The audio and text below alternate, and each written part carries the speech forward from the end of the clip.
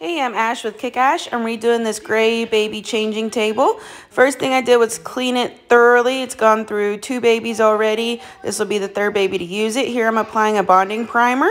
After it had 2 coats of the bonding primer, I'm now going in with a flat top coat. This one's by Paint Couture to get the base for my decoupage paper. Of course, I'm using Roycycled Treasures decoupage paper. It's the new one from the new release collection. It is amazing. I love the grungy gears look onto it.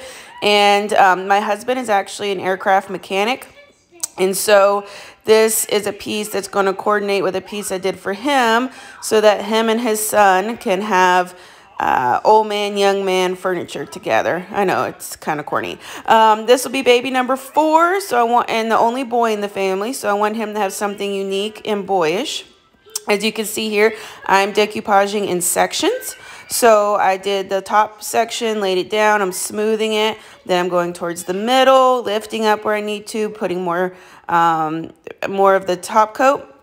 I am not top coating on top yet, just on the base. I find it's easier when you need to manipulate it and smooth it out to wait until you get it how you want to put the paste over the top. You really want to make sure all those corners and edges are secured so you don't have anything popping up. Roycycled paper is really good for doing this. For lifting and maneuvering while you're working with it is what I mean. So here I am putting all that down. Now, you want to be very careful and not overwork it. The worst thing you can do is to keep touching it, keep trying to lift it, keep poking at it because you will tear it or make a boo-boo. And I do end up doing that here. Thankfully, with my style, I can fix it with paint. But, you know, you can preach, don't overdo it. But actually not overdoing it are 2 separate things. Right there, I made the boo-boo, but we will fix that. But for the rest of it, I got a very smooth, nice lay for this paper. And now I'm doing the bottom section.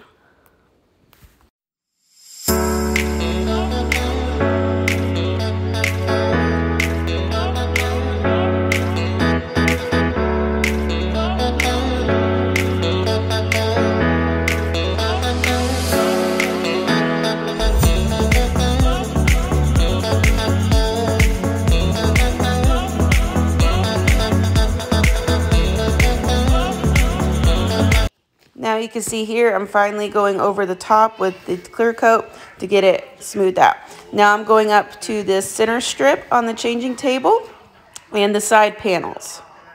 So I'm doing the same technique, same way, just on the different sections and trying to lay it over the rounded corners, which can be tricky. Here's how that looked. Now I'm going in with a dark brown paint that has texture in it. Here's that first base coat. So there is a texture powder in with the paint to give it a good bumpy grunginess. This is just the first coat. You can see how I worked it onto the paper and covered up that boo-boo.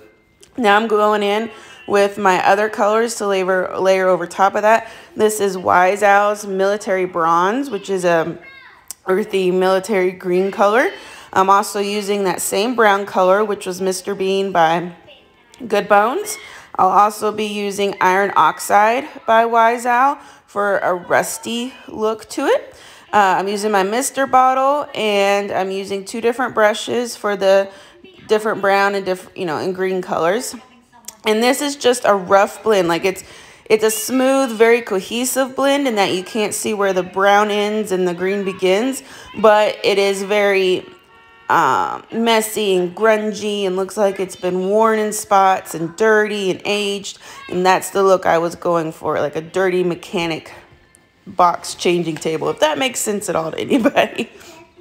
But really, the good thing about when you really want to use your mister bottle is that when your first coat has all that texture in it, you really need the water to help seep down in all the different nooks and crannies that the texturizer makes, and can cause bumps. So if you're not careful, you'll still have see-through spots.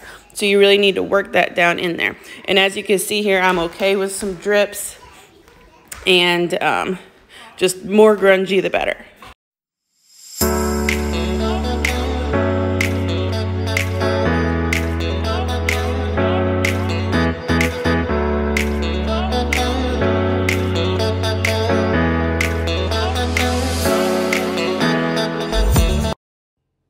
And here I am now going in with the iron oxide, and I'm only putting it in certain places like corners, edges, almost dry brushing over texturized spots to give that rusty look and make it look as organic as possible and really blend it in so you don't have any bright, you know, red or orangey spots, but it does look like true rust aged in there.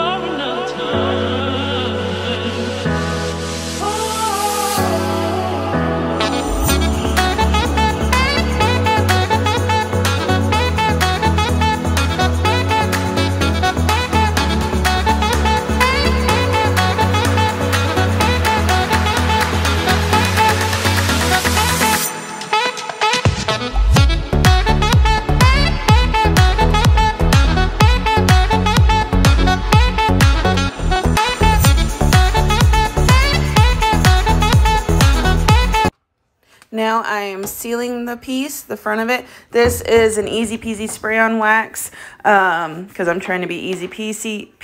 Easy. This is a piece for me, and I am pregnant, so I know what this wax does. I know what kind of wear and tear this piece will have, and I know if I need to, I can always touch it up, fix it, change it, whatever. So first I'm going to wax everything before I go in with my decorative wax. So after that was done, here I am going in with my decorative waxes.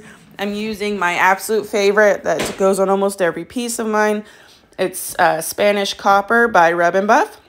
I'm also using Dixie Belle's Black Wax, the redesigned by Prima's Copper, and which is more of a metallic penny copper. So you get the rusty older copper, the brighter newer copper, both catch the light beautifully.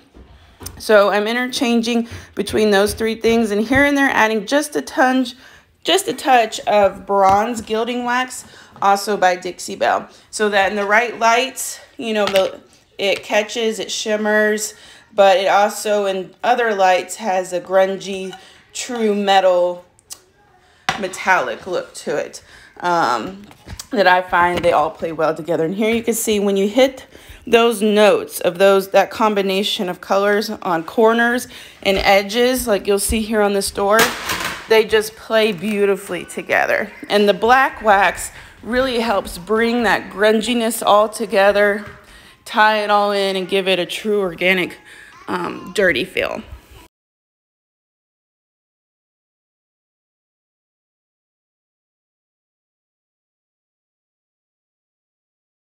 And here it is, a close-up of the paper. You can see it already has rusty elements in it, and how beautifully it laid down, didn't need any touch-ups.